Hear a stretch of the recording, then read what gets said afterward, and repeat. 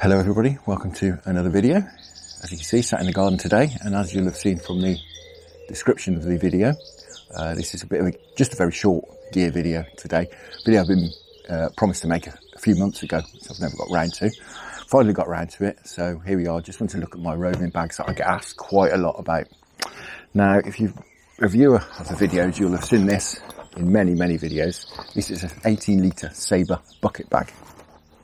Been using this for absolutely years. Cracking bag. However, recently I've decided on a change for a couple of reasons. Firstly, Saber have discontinued this, so there's going to be no more coming.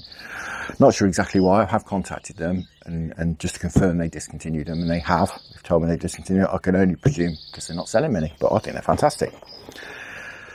So there's going to be no more in the pipeline.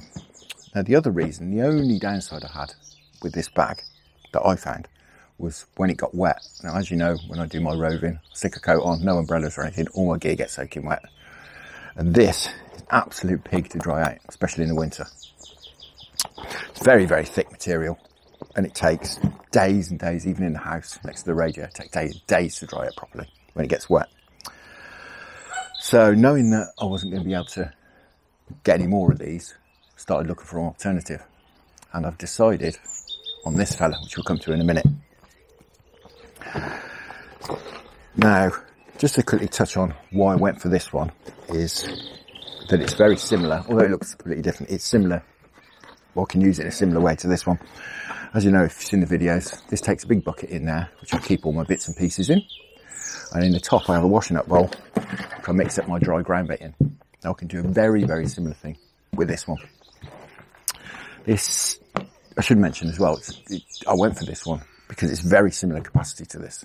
It's around about 18, 19 litres. So I can fit all the same stuff in as I did in this one. So, as you can see, it's a Savage gear bag. It's one of these EVA bags that are completely waterproof, and that's why I went for it primarily.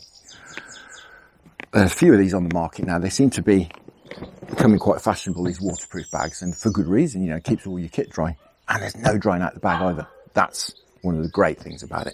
You don't have to dry the bag out. Now, I won't run you through all the gear in here because obviously I've done that in previous videos. I'll link you to a video up there where I ran through the gear, but as you can see, get all my bits and pieces in there, no problem at all. Little tackle box, bits and pieces box, hook links. It's even got a little mesh pocket in the top here, as you can see. Keep scales in, licenses, catapult, bits and pieces like that. And as I took out in the beginning, as you can see, you probably saw then, bought a little set of these NGT EVA boxes. They come in 3 different sizes, and I've got a set, one of each size, because I can keep my bits and pieces in there, doubly dry if you like. But to be honest, I've really bought it for this one, because this one, as you can see, fits perfectly in the top of there and does exactly the same job as this bucket. Being waterproof, I can mix my ground bait in there, keep it in the top, nice and easy to get to, right at the top of the bag there, lid over, job done. Another great advantage of this is it's lighter. It's lighter than this, certainly when it's wet. It's a lot lighter than this as well, so much easier to carry around. So yeah, that is the reason why I've swapped bags. You'll be seeing this bag in future videos. I've not thrown this away. If you've been seeing the videos I've been making at Manor on the linear complex, I've been using this actually as my spod bucket. Of course, I can chuck it in my bivvy when I'm out there and it doesn't get all soaking wet.